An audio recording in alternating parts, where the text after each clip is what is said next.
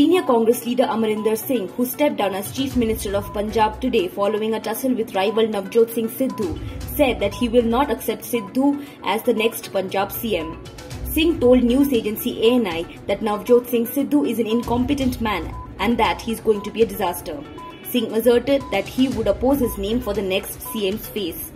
Amarinder Singh claimed that Sidhu has a connection with Pakistan and him being the CM would be a threat to national security. Today, Asansol MP and former Union Minister Babul Supriyo formally joined Trinamool Congress in the presence of the party's National General Secretary Abhishek Banerjee and Rajya Sabha MP Derek O'Brien. Following his induction into the party, Babul Supriyo held a press conference where he clarified that his decision to join TNC is not a politics of revenge but a politics of opportunity. This comes months after Babul Supriyo announced his decision to quit politics via a Facebook post claiming that he would not join any other political party and will continue to be a team player.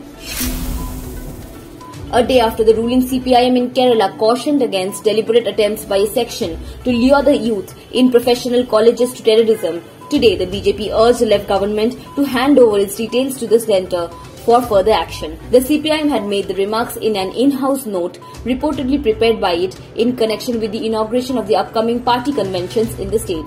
Union Minister V Muraleedharan said that if the state hands over the necessary information on the deliberate attempt by a section to lure the youth to communalism and terrorism as said in the note, central agencies like the NIA would definitely probe the matter.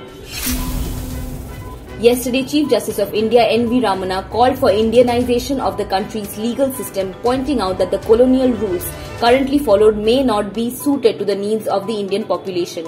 He made the remarks while addressing an event organized by the Karnataka State Bar Council to pay tributes to late Supreme Court Judge Justice Mohan Shantanagoudar.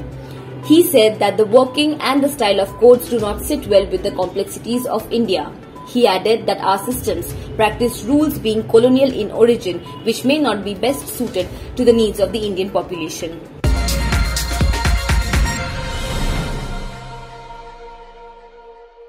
Subscribe to One India channel and never miss an update.